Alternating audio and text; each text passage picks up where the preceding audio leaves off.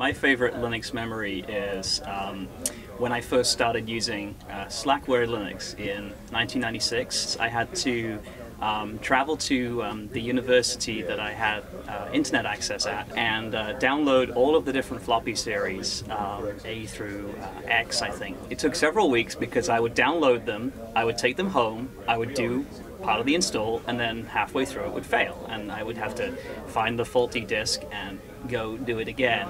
And it took about 2 weeks to install, but that was a turning point there where, you know, I went from sort of using the proprietary Unix and Windows environments to Linux, and yeah, and ever since then it's just gotten a lot easier than it was in those days. I want you to include my scheduling code that has yet to be released without freaking arguing about it. When I was 21, I got my first patch accepted into the Linux kernel. It was a bug fix for the TCP/IP proxy code. I was so excited that I threw a big party for all of my friends, and probably 40 people showed up.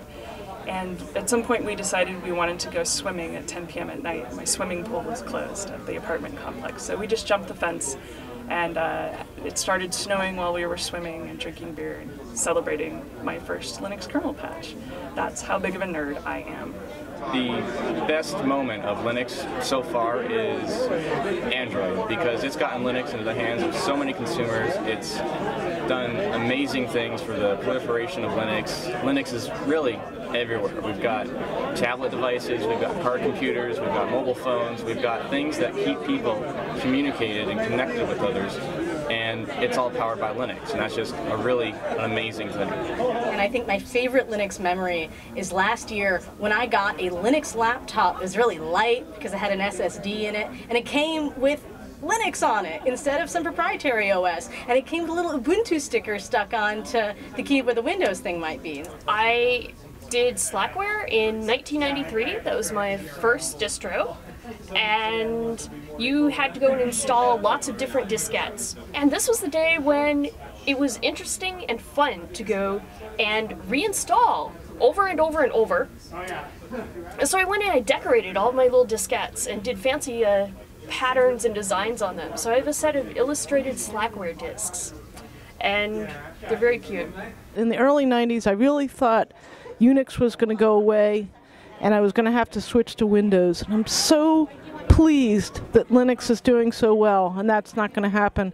Recently I had a supermarket checker putting groceries in the bag ask me which distribution I used when he saw I was wearing a Linux t-shirt, and I'm so excited that Linux has penetrated to the point where people everywhere know what it is and appreciate it. Maybe I should, see if I can crash it by like moving around in the frame.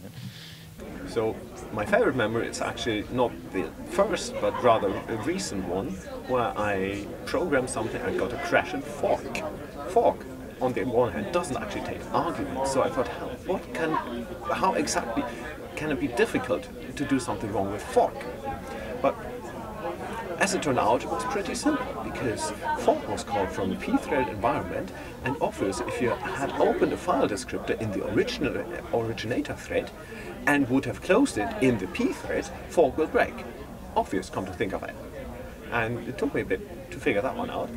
When my son had his bar mitzvah, we went to the West Wall, which is a religious monument. If you go to the West Wall and you put a little note in the wall, then God looks into the note and it might come true.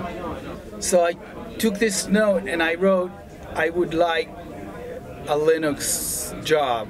Maybe less than a year, a colleague called and he said, come work on Linux.